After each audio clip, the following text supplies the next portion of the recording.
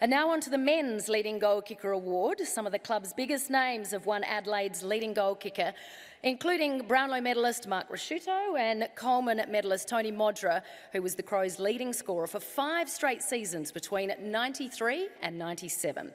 Coming in second this season was Shane McAdam, but adding another leading goal kicker award to his trophy cabinet this season is...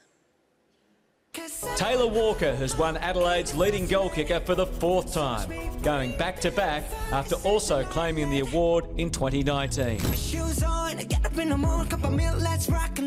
Walker has also won the award in 2011 and 2012 and joins Scott Welsh and Eddie Betts as 4-time winners. The left boot of Taylor Walker, and he's got it!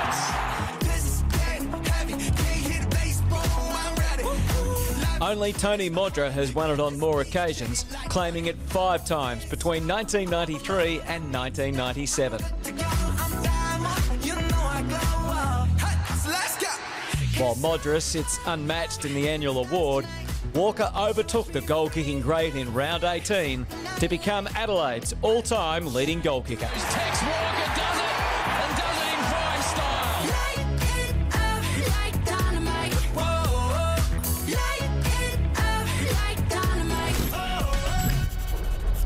So Taylor, I'll ask you to come forward if you haven't already. It's very difficult to see from up here.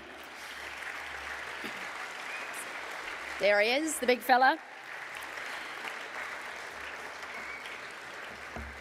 And this award will be presented by Mark Rasciuto, who of course won this award back in 2006.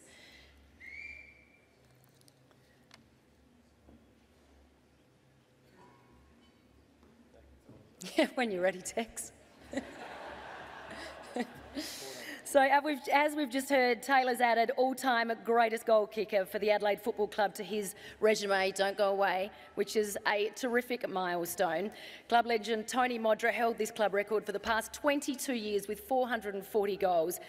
Taylor equalled that record in round 16 at Adelaide Oval against the Giants, but it was the final round of the season that he kicked his 441st goal, as we heard. Let's take a look at a few of his most memorable goals.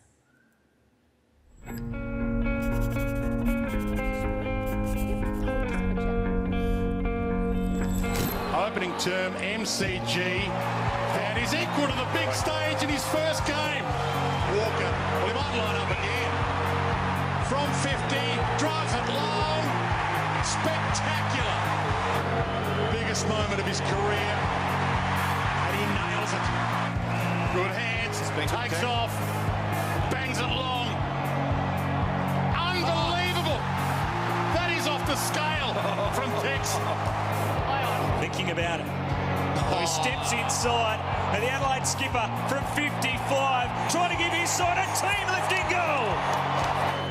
55 metres out, a hoisting big ball. Tex Walker has kicked a big one.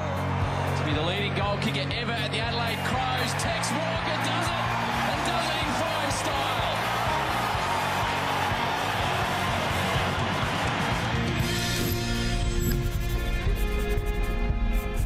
Very exciting indeed. Well, Tex, you've booted yourself into the club's history books with this award. How does that feel?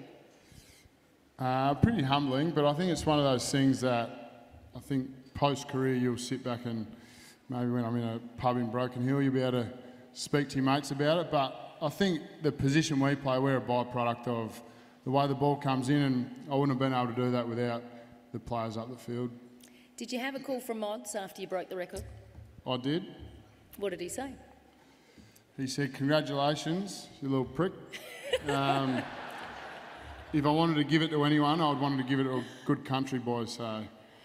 And we'll catch up for a beer soon. Oh, that's very fitting, because he has given you some feedback before, hasn't he? I think when you kicked 6 at Amy Stadium one day, he said Which something... day was that, Jess? Well, just one of those days. Okay. What did he say to you that day? He said if I kicked 6, then I would have been dropped, so... thought, shit, I used to watch you play and you say that to me, so thank you, Tony. Vintage. Anthony, I would have called him, probably. Vintage Mods. Tex, you achieved your 200-game milestone this season as well. What does that mean to you as somebody that is so passionate about this club? Oh, I think it's another thing that once once my footy career finishes, I'll be able to look back on. I was a little kid from Broken Hill that all I wanted to do was play AFL, let alone play for my club that I loved and barracked for. So I'm forever grateful, and I feel like I'm in debt to this football club to be able to play 200 games for this footy club. It means a lot to me and my family, and yeah, I'll be forever proud and humbled to be able to play so many games for this footy club. You're a role model to so many of the young boys around the club. Do you feel a sense of responsibility? I know that you really enjoy that part of it, don't you? Well, some of them. Some listen, some don't, Jess. You've got kids.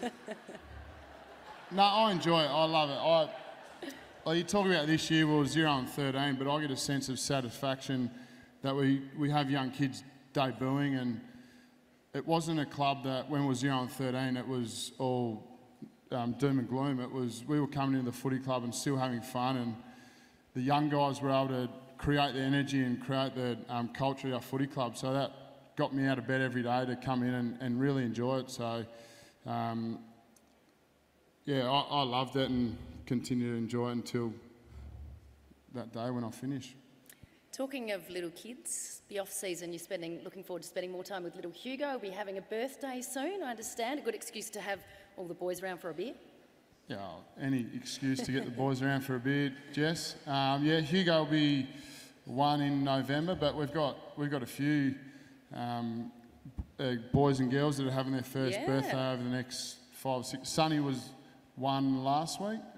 Hazel's birthday today. Yeah, her birthday tomorrow, so we'll have a few beers tomorrow, Jess.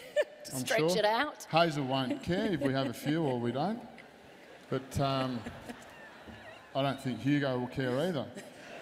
He'll never know, but we'll have a bit of fun, Jess. I think you probably will. I think you're already probably having a bit too, which is good. Why not? Wrapping it up. Thank you so much for your time, and Thanks, congratulations on the award.